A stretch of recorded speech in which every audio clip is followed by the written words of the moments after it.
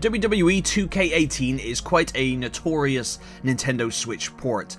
It does have very, very bad frame rates at times during entrances and during the story mode cutscenes, and a lot of frame drops when you're doing like a Royal Rumble, for example, or a Fated 4-Way, so you've got more than 2 men in the ring.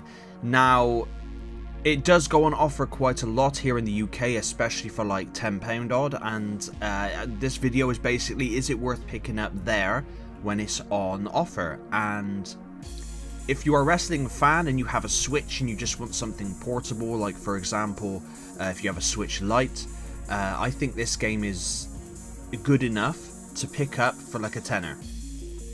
You know, you can use the in-game currency to unlock all your, you know, any of the old star wrestlers that you want. I stopped watching WWE back when it was WWF in like 2003. Just because, you know, I was about 15, 16, and I moved on to different things. However, I do look back on the Attitude Era of WWF very, very fondly, and do enjoy watching the matches from time to time now. So, like, a handful of my favourite wrestlers ever are Bret Hart, Shawn Michaels, Chris Jericho, and thankfully, obviously, you can play as all of those characters in this game. And when you're wrestling and actually in the ring, it's a good wrestling game. It's not great, it's not amazing, I'm not going to lie to you, and I would not at all in any way, shape or form pick this game up at full price. If I'd have paid a full 50 quid for this game, I'd have been raging. It is a terrible port, a lazy ass port, and I don't think I've ever played a port this bad. But that being said, it is still in some semblance playable, especially on offer, and as it's only one of 2 wrestling games on the Switch, the other one being the WWE, hang on, I got it here to my side, I've forgotten the name of it, WWE 2K Battlegrounds, which is actually a pretty fun arcade style wrestling game. This one is a more obviously a wrestling sim, and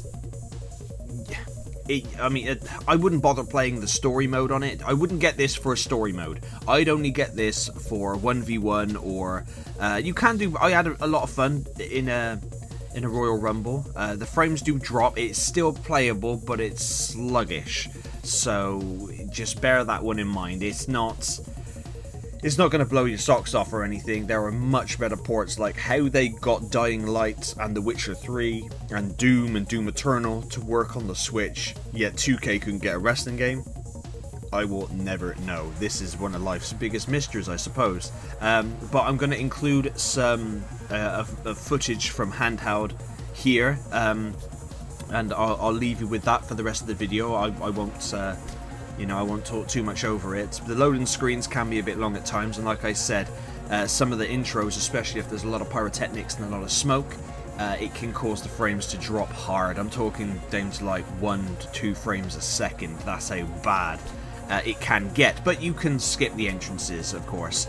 And the graphics overall do look, you know, like PlayStation 2 era. But, you know, a couple of the best SmackDown games ever, in my opinion, was SmackDown and SmackDown 2 for the PlayStation 1. Absolutely loved those games, and was so hyped to get SmackDown 2 for Christmas the year it came out. It was great.